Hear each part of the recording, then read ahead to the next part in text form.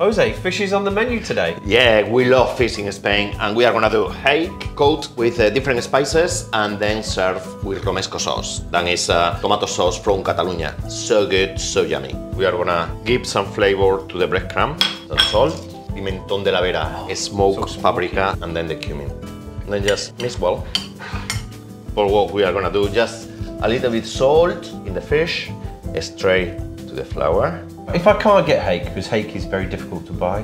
Cod is very popular as well. Flat fish, white fish that you really like is absolutely fine. And then just flour, yeah? Yep. Flour go to the egg, Yeah. coat well, like that, yeah?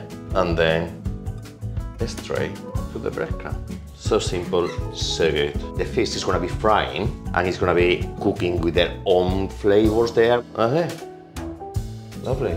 Very important to know if the oil is hot, just put a little bit of crumb. Well, here is space for 2 pieces of fish, but if you have more, don't put a lot, because the oil will go down, heat, and it's not gonna be good. Look at that. And the next one, leave some in Spain to swim. And depending how thick is the fish, but for this one, I will say no more than 2 minutes in each side. But again, it's depending how thick is the fish. 2 minutes after, just turn around. That is what we are looking for. Nice, crispy butter there. I think people get scared to fry fish and to cook with fish, but seriously, it's not difficult at all. Now it's ready to be served. Look at these beauties. Wow.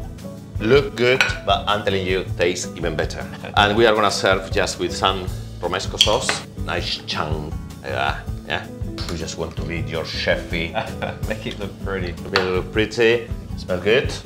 But I'm telling you, it's gonna taste even better. Just splash lemon and rosemary. Nice, look, perfectly cooked, simple, quick, yummy.